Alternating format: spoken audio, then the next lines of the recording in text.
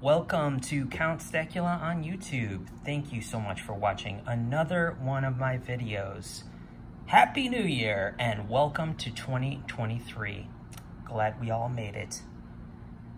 Today, I'd like to talk about my 2023 stacking strategy. Let's go. So for my 2023 stacking strategy, I have a story that we're all very familiar with. And I think it's quite appropriate being that 2023 is the lunar year of the rabbit.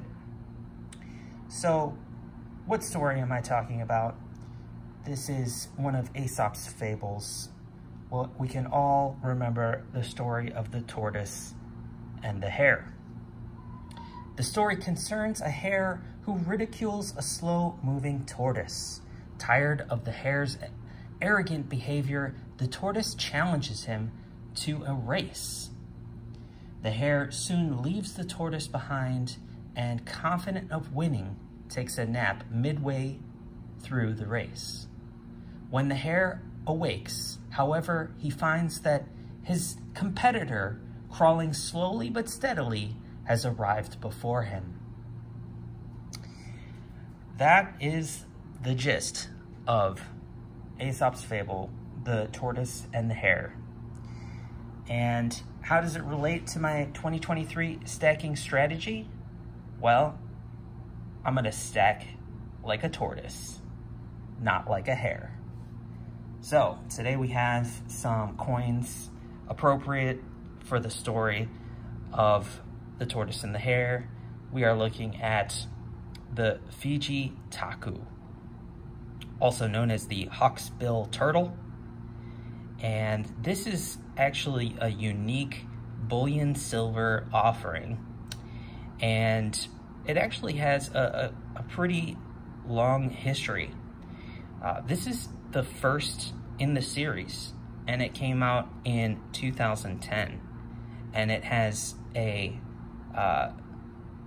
$2 denomination, the effigy of Queen Elizabeth, and this, you can tell, it's an older effigy, but it's also a country of issue of Fiji,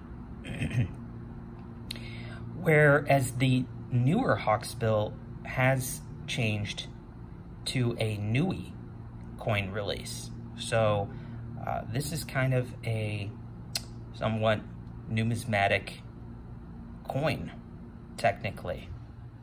I'll put the mintage down below. It's an interesting series, but what I find a little bit unusual is that they never change the design.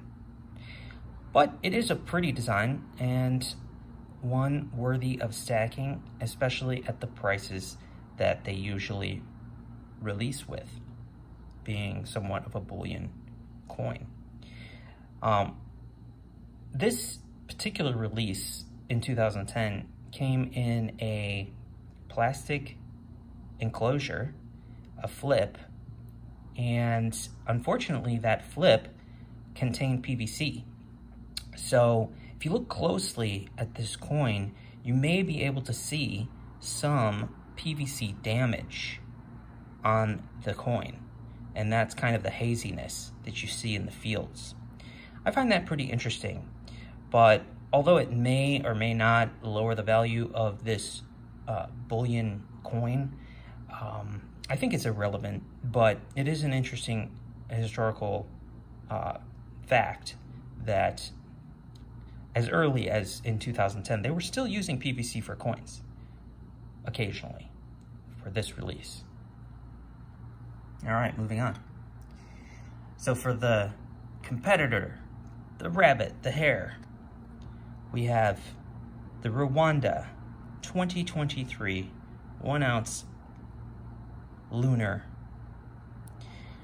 And this is a really cool series that we'll feature in another upcoming video, but it was the only 2023 rabbit coin that I had available. They usually release in late 2022, so it's definitely a cool one to feature. Probably one of my first 2023 issue date coins. And I really like the stained glass design that they use for all these lunars. And they seem to be quite popular, given the price point. It is pretty affordable. Most of the time, you can get them for under $30. Let's take a look at this beautiful sea turtle with a denomination of 1 Royale. I like the design being that it's very simple. We have a nice frosted field and mirrored devices. And then we also have just a kind of a mirrored rim edge to the coin, a reeded edge, and that's not too pretty. Pubjoy Mint, you got to do something about your effigies. That portrait is just, it's not so great. But this is the British Indian Ocean Territory, which is the country of issue for 2020. And a really cool turtle coin that came out low mintage. I picked up back in 2020 and do not regret it. There just aren't that many turtle coins out there. This is a really nice one, excluding the portrait of the Queen. So that is the coins we have featured for you today.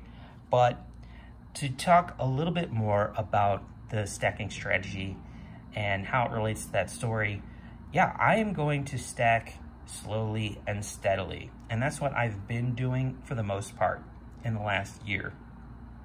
I recently hit a large milestone in my stacking journey of 1,000 ounces.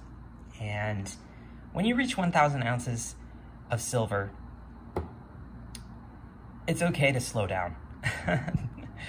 It's definitely okay to just stack slowly and steadily.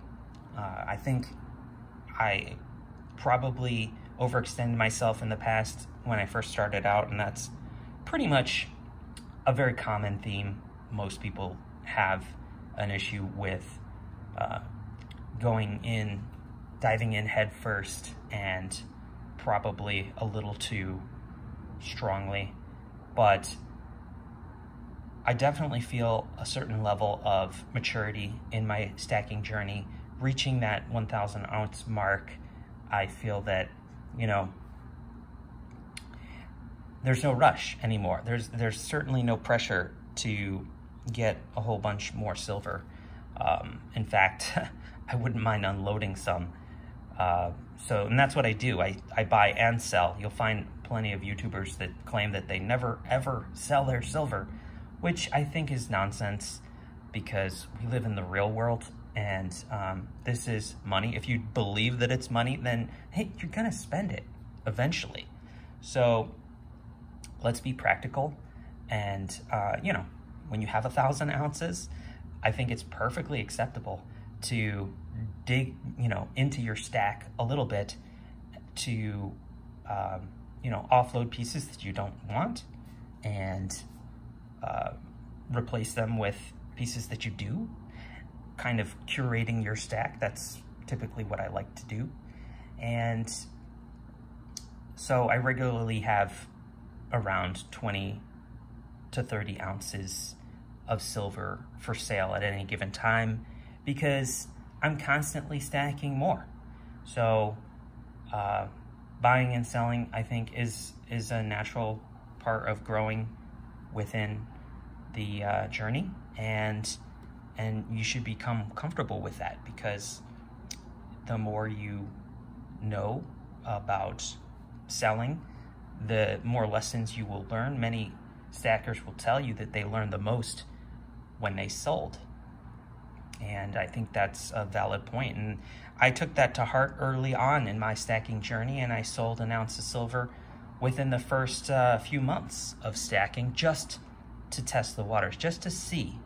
And of course, I lost some money, but I only lost $3 off that 1 ounce.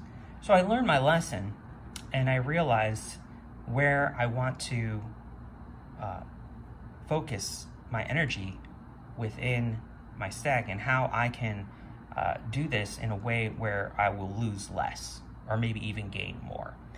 And although coins like this with a different design on them may drive a lot of people crazy in terms of having to create spreadsheets or keep track of purchase histories and sale price and all that, everything being different, I find that I'm totally okay with it, and I like the variety more than I do with the same silver.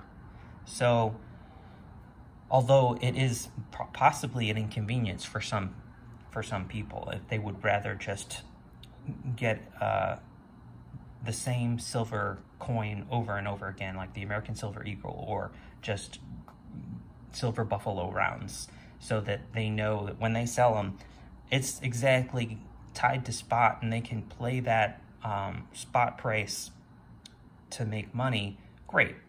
I prefer making a trade on the collector's premium.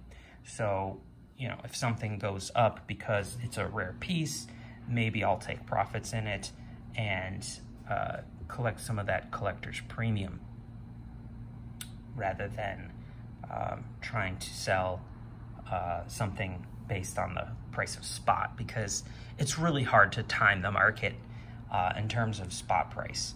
It can be quite difficult, especially when you're constantly dollar cost averaging. But that is the plan for 2023, to dollar cost average little by little and not overextend myself. Definitely not go into debt to buy silver. That's really important. You definitely want to have emergency cash for any emergency that might come up. So you can't spend it all on silver, or you could get yourself into a heap of trouble. And that's why I typically try to maintain a level head within stacking, not get manic when it comes to purchasing coins, and enjoy the hobby. There's lots of cool releases all year long, and to be honest, I can't get them all, and I don't really want them all, because 95% of them are going to be failures anyway. In terms of collectors and flipping, there's a good potential for that. So you want to be somewhat selective.